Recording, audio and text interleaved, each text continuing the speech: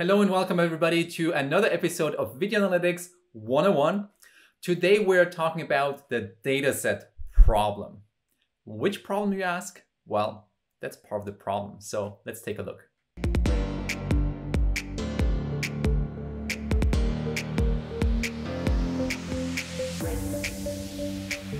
All right, so before we start, let me explain what a dataset is. Well, if we train AI systems, if we work with AI system, we need a data set to train the AI, to train the deep learning network. And the way we do it is we take a data set, which is usually very, very large, to show the AI what it's supposed to detect. And in our industry, it's usually images that we need. So let's say we want to train an AI to detect broccoli. What we need is first we need images of broccoli. And then we need labels that are saying what it is. So in this case, it says broccoli. So we have a large number of images of broccoli and we have a large number of labels that belong to it that are saying this is broccoli. And we feed this into the deep learning network and show it, okay, this is a broccoli, this is a broccoli, and this is a broccoli. And then we have a validation set where we test how well it does. So we just feed it images of broccoli and see how well does it actually say that this is a broccoli. So that's how it works. That's how any AI system in our industry works, which means that any product out there that uses AI needs data sets and large data sets that are very specific to our domain. So where's the problem? Well, there are two. First is the problem of getting data sets for your specific use case. There are lots of data sets out there, but they are all very generic. So if you want to build an AI for, let's say, Google Photos, yes, there's lots of data sets out there. But if you're talking about video surveillance, that is very different data to a Google Photos, for example. So getting the right data set for your use case is a challenge for a specific industry. And that puts actually large companies to a great advantage here because they have access to the data, because they have already existing customers.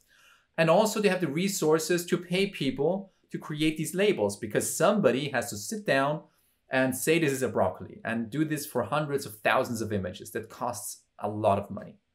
So large companies are here at an advantage, which puts startups at a disadvantage. And this is very industry specific. The second problem is the licensing problem. And this is being ignored by basically everybody. Because the thing is, because it's so difficult to create these data sets and because it requires so many resources, a lot of companies take existing data sets that are available freely online. The largest one is called ImageNet. It has millions of images plus labels to train your AI about all different kinds of classifications. And it was started as a research project, originally from researchers in Princeton University, but by now there are many different collaborating and also industries collaborating. Google is supporting it and others as well. And it's really nice. It's the reference data set for almost all applications that you're building in AI. The problem is that it uses images from all over the place. It uses images from Google search, from research projects, from something else. And there is no common licensing structure there. So while the labels themselves that are created, so basically saying this is a broccoli, this might be free to use even commercially. The images underlying the data set might not be available commercially and are only available for research. But it's somewhat of a gray area because basically you're not shipping these images when you ship your product because you ship your product with an AI model that is trained on these images. So in the end, you're using these images to create your model, your weights in the model, and then you ship the model and not the images themselves. But it's still commercial use. So while some people might argue that it's a gray area, it's not so gray after all, because in the end, you're using this data commercially. And you need to make sure that the underlying images that you use are available commercially. And this is basically not done. So this is a huge legal risk to the manufacturers, but in the end, also to the end users who are using these systems. So as an end user, I would ask, what did you train your AI on? Did you make sure that this is licensed properly? And I'm asking this question to almost all video analytics companies that I talk to. And I usually get the answer, yes, it's trained in our own data set. Which might be true, but there's a high chance that it's not. Because usually what they mean when they say it's their own data set is that they transfer learned another model with their own data set. Transfer learning means that you train a model based, for example, on ImageNet on a large data set. So that's basically you reference your standard model. And then you transfer learn from there by adding your own data. So you might have a general model from ImageNet, and then you retrain this or augment this with data from video surveillance with your actual application. So you transfer learn it, and the output is another model.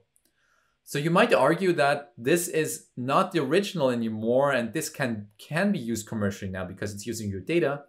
But in reality, it's only adding an additional step in between. So yeah, the area becomes grayer and grayer, but it's still not very clear. And the jury is still out there if this is an issue or not. Of course, the original image owners have to complain, and there has to be a lawsuit. But it's not 100% clear what the situation is there. So this is a problem, and I can recommend when you are an end user, when you're an integrator, to ask your manufacturer, so how did you train your system? What kind of data is it based on? But there might be still these technicalities there, so it's not 100% clear. I think what needs to be done, what needs to happen, is that industry and research collaborate better, where the industry provides the data from the field, domain-specific data like video surveillance that is not available by researchers, because researchers desperately need this data. It's not available. Usually they try to stage it and so on.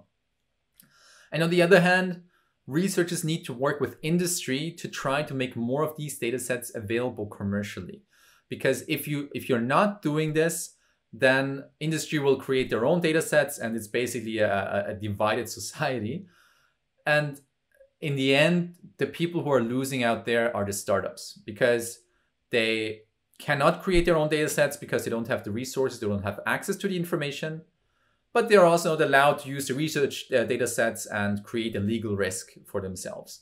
So they're somehow lost in between. In order to democratize data sets, democratizing data, industry and research needs to collaborate much more to create data sets that can be used by everyone. That's it for today. Thank you for watching. I hope you enjoyed this episode on datasets. There's much more to learn, and there will be more episodes in the future. If you're watching this on YouTube right now, just a reminder, we're now also available on Apple Podcasts, Google Podcasts, and Spotify to listen to this on the go in the car. Otherwise, don't forget to subscribe on all of these platforms. I hope you enjoyed, and see you next time.